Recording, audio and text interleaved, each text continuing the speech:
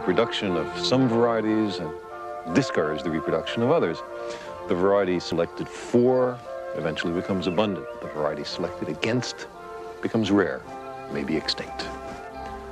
But if artificial selection makes such changes in only a few thousand years, what must natural selection, working for billions of years, be capable of?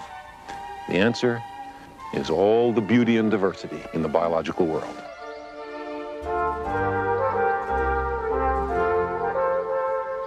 That life evolved over the ages is clear from the changes we've made in the beasts and vegetables, but also from the record in the rocks. The fossil evidence speaks to us unambiguously of creatures that were once present in enormous numbers and that have now vanished utterly. There are far more species that have become extinct than exist today. They're the terminated experiments in evolution. These guys, for example, the trilobites, appeared 600 million years ago. They were around for 300 million years. They're all gone. There's none left. But in those old rocks, there are no fossils of people or cattle. We've evolved only recently. Evolution is a fact, not a theory. It really happened.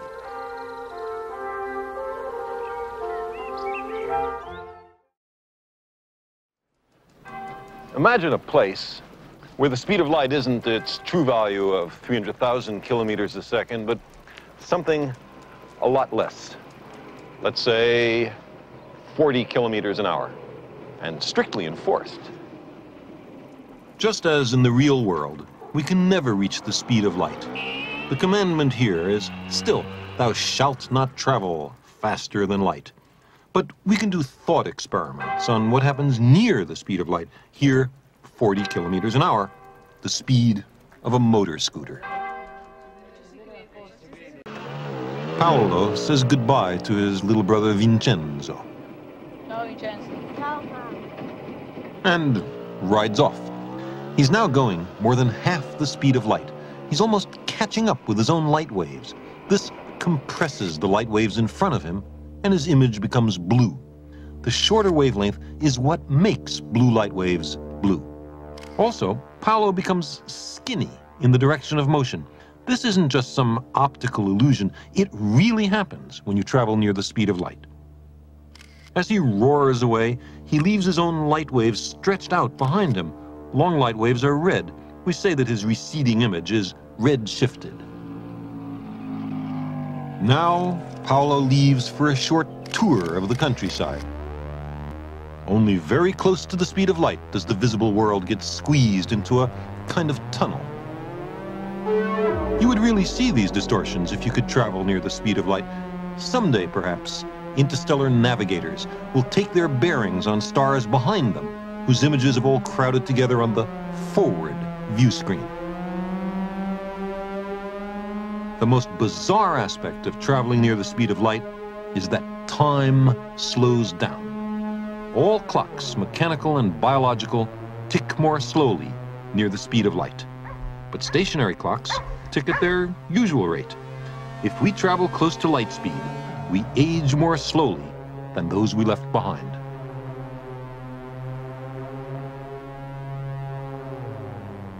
Paolo's watch and his internal sense of time show that he's been gone from his friends for only a few minutes. But from their point of view, he has been away for many decades. His friends have grown up, moved on, and died. And his younger brother has been patiently waiting for him all this time. The two brothers experience the paradox of time dilation. They've encountered Einstein's special relativity. Vincenzo.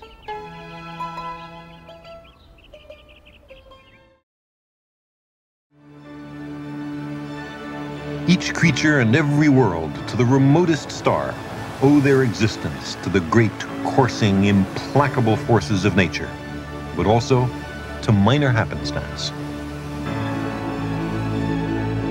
We are carried with our planet around the sun. The Earth has made more than 4 billion circuits of our star since its origin.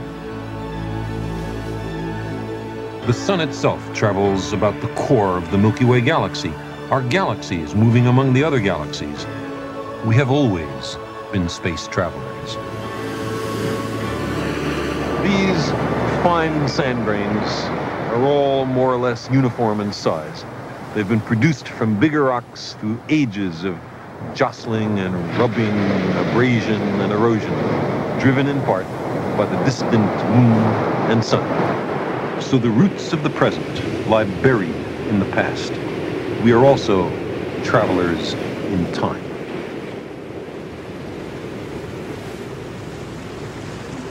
But trapped on Earth, we've had little to say about where we're going in time and space, or how fast.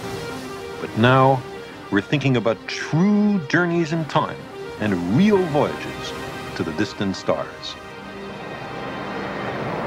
A handful of sand contains about 10,000 grains, more than the total number of stars we can see with the naked eye on a clear night. But the number of stars we can see is only the tiniest fraction of the number of stars that are. What we see at night is the merest smattering of the nearest stars, with a few more distant bright stars thrown in for good measure. Meanwhile, the cosmos is rich beyond measure.